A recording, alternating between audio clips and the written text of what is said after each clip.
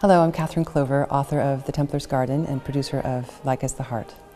Since I was a young girl, the medieval world was something that really fascinated me, and I was fortunate enough to be able to come to Oxford and study here, and I was inspired to write a story set in the period at the end of the 100 Years' War, and then turn it into something more than just the average historical fiction novel, having an accompaniment of music that also helps to tell the story.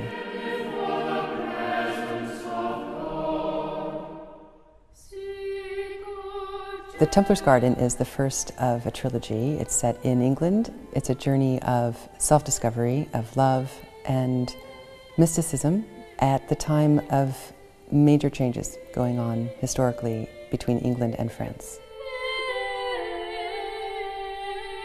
One of the places the story is set is in New College in Oxford, and the choir is important to Lady Isabel. She hears Sicut Cervus Desiderat by Ockeghem sung by the trebles, and she's never heard this heavenly sound of these young boys singing, and it's a really life-changing moment for her. The lily white, its purity refined, all that for love remains fully tied to the sacred soul the Lord blesses bright. He bestows no darkness to hinder the sight of his presence so near, his glory in the light that spills forth its warmth and might. Like as the Hart is a compilation album of different settings of Psalm 42. It runs a gamut of emotions from despair to rejoicing, and composers have picked up on various different emotions within the text in a variety of ways.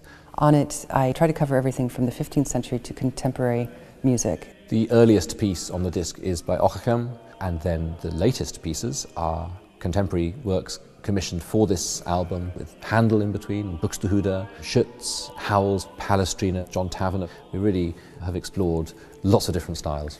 The two new pieces are by composers who both have a connection to New College. Alexander Lestrange was a chorister here, and Antony was a music student.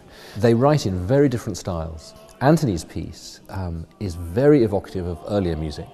Alexander's style is jazzy and soulful. I was lucky enough to find a lovely translation by Sir Philip Sidney from the very end of the 16th century.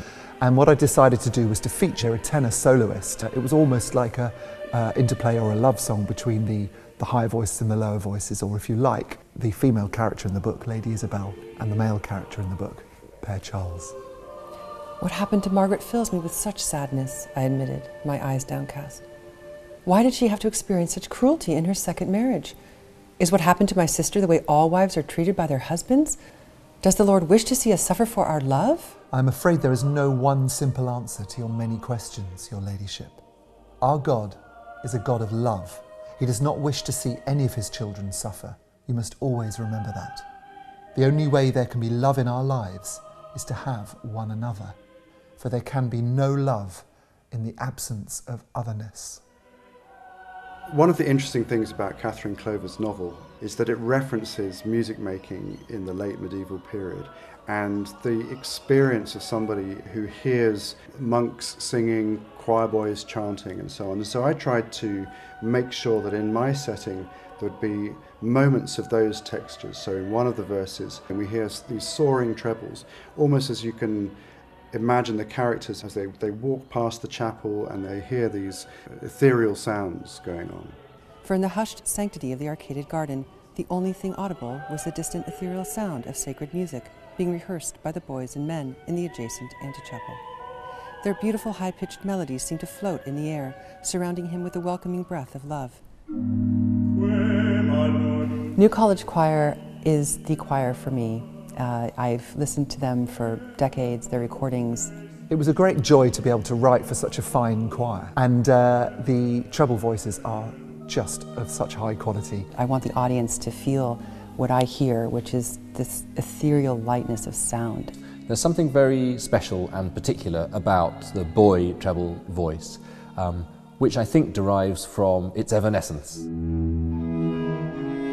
I was lucky enough to be invited to attend some of the recording sessions for this CD, Like as the Hart, and it was back in January 2017, at the beginning of January, in New College Chapel in Oxford, and it was cold, cold, cold, but the choir were on top form, and they sounded fantastic.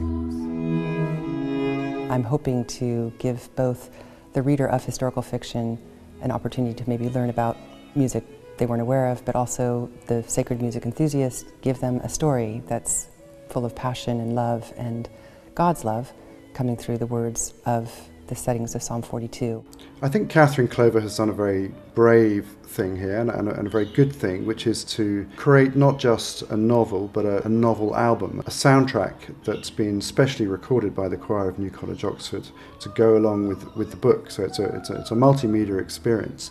And what it does is it takes the reader back, not just in their imagination by reading the novel, but also by listening to the album. Ultimately, there is a lot of hope in the story, and it's a reminder that providing just a little bit of hope for somebody else really makes a huge difference in their life, and we should do that for each other.